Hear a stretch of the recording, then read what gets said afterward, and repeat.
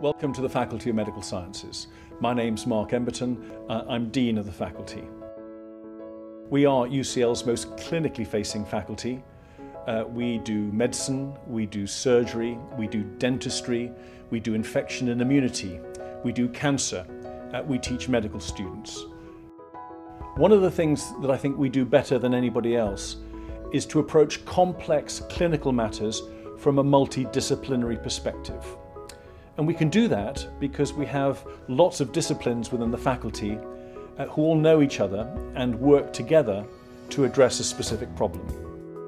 Most healthcare problems cannot be solved by a pill or a tablet or an operation because patients need to change their behaviour to avoid a condition, or indeed to mitigate the problems of a condition, or indeed to recover from treatment.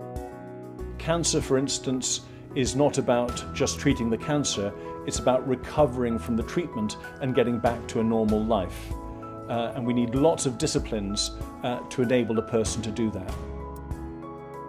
Many of our institutes and buildings were amongst the first to become repopulated after the peak of the COVID pandemic, and that's because they were doing important research into COVID-19 itself or into cancer.